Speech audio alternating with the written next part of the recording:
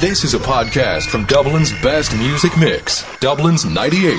Check out dublins98.ie. Hi, we're in the home of former Taoiseach Bertie Ahern to find out just what makes him tick. I'm not tick. I'm a qualified accountant and I've been teaching for 11 years. I actually pronounce my THs. If I'd meant thick, I would have said thick. Oh yeah, that's tremendous. Any regrets? Obviously, there's the financial issues. I regret how those things have turned out. But I think my greatest regret is definitely forgetting to set the video for Ugly Betty the other night. God's sake, they could make one of those about my successor and call it Ugly Brian. Sorry, Brian. Sorry. He won't mind that. How do you feel about Brian Cowan taking over your office? Any concerns? Well, the chief concern is whether or not the chair can withstand the weight.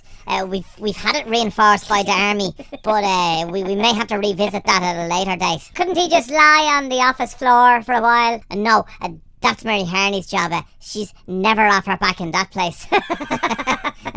You're obviously a keen family man. Will you be keeping an eye on the two little fellas? Well, certainly since Celia left, the little boys haven't seen too much action, so I'll be keeping an eye on them. No, I meant your twin grandchildren. Oh, Jesus. So finally, Bertie Ahern, do you feel any sense of relief now that you've left office? Oh, well, certainly I do. The main thing is that I can stop with this ridiculous charade of an accent, because in fact I don't speak in any way like you've heard me for the last 11 years. Oh dear God. In fact, I speak like this, and the only reason I put on that ridiculous Dublin bumbling accent was so you bloody paddies would understand I have been in power in your country for 11 years and you paddies have been too bloody thick to notice. No! Look at me there in me anorak. Fools all of you. You've been listening to a Dublin's 98 podcast. For more, visit dublins98.ie.